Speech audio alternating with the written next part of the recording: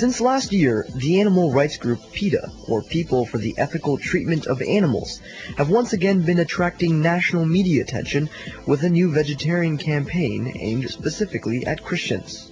It promotes vegetarianism using the somewhat controversial idea that Jesus Christ was in fact a vegetarian. PETA is a non-profit organization and has an annual budget of $12 million. With a membership of 600,000, it is the largest animal rights organization in the world. PETA spends $1 million a year for its vegetarian campaign. Bruce Friedrich is the vegetarian campaign's coordinator for PETA. For the vegetarian campaign, we have a variety of projects, and we focus on the environmental impact, the health impact, and, of course, the animal welfare impact. The first PETA billboard went up last December directly across from the predominantly Christian Oral Roberts University in Oklahoma. Other billboards soon followed, including one in Saskatoon, Canada, during the Saskatchewan Pork Expo. Another billboard was placed in Amarillo, Texas.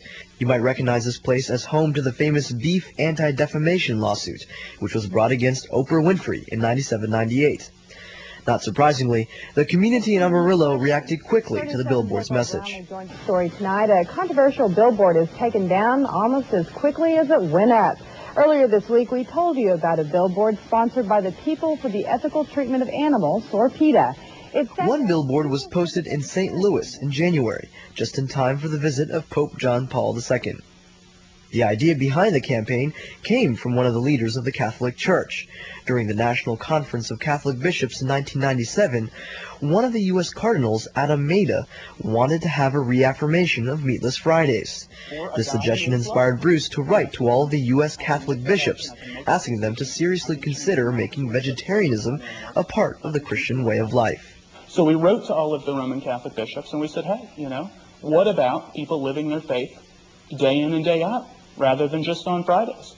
And what about making a vegetarian option as a strong statement of affirmation for vegetarianism for Catholics and Christians? We got a lot of letters from U.S. Catholic bishops saying, we believe in mercy toward animals. We believe in compassion for animals. We believe that animals are part of God's creation and that they are beloved by God. We've had unanimity, 100%, that we shouldn't be cruel to animals, that we shouldn't torture animals. Well, I would ask people, watch the videos we've got. We'll show it to you. They're torturing the animals. They're cruel to the animals. PETA makes the argument that Jesus, like many religious leaders throughout history, was an advocate of kindness and mercy, and that this outlook was in no way meant to be limited exclusively to human beings. They cite specific biblical proofs. In the Christian tradition, what we have is a Jesus who is the Prince of Peace. And it's important to remember where that comes from. It comes from the prophet Isaiah. And the Prince of Peace in Isaiah 11 is ushering in God's new age of nonviolence. If we read Isaiah 11, the holy mountain is filled with the knowledge of the Lord, where even the lion lies down with the lamb, and there is no bloodshed whatsoever. PETA also cites the Last Supper as proof for Jesus Christ's vegetarian lifestyle. This traditional Jewish meal of Passover would have typically included lamb. According to the Bible, Christ and his disciples took only bread and wine. Other instances are Christ's condemnation of animal sacrifice at the temple in Jerusalem, and even his birth in a Bethlehem manger surrounded by adoring animals. The New Testament scriptural evidence that the historical Jesus was a practicing vegetarian is very, very strong.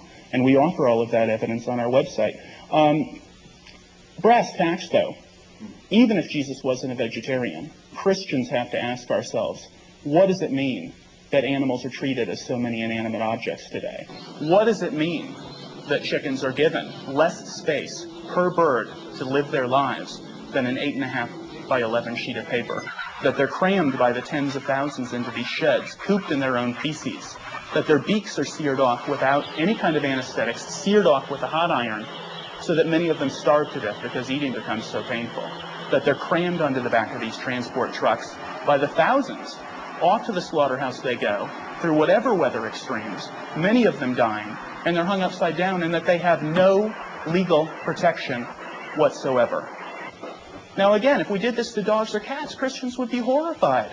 If a kid hurts an animal, their parents will say, that's not nice. Stop that.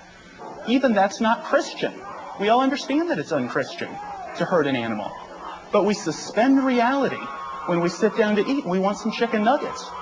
You know, and it's killing us, and it's destroying the environment, and it's patently immoral, whatever your faith background. The notion that Jesus was a vegetarian may set an example not only for Christians, but for anyone who sees him or herself as a kind and merciful person. Leonardo da Vinci said, I have no doubt that one day all human beings will look back on this murder of animals in the same way we presently look at the murder of human beings. So it's inevitable. And the question is, what can we do to make it come about more quickly? PETA publishes its research and activities on its website, www.petaonline.org, and specifically for its vegetarian campaign, www.jesusveg.com.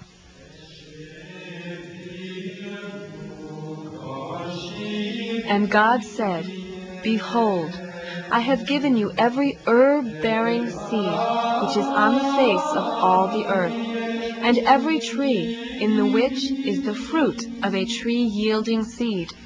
To you it shall be for meat. Genesis 1:29.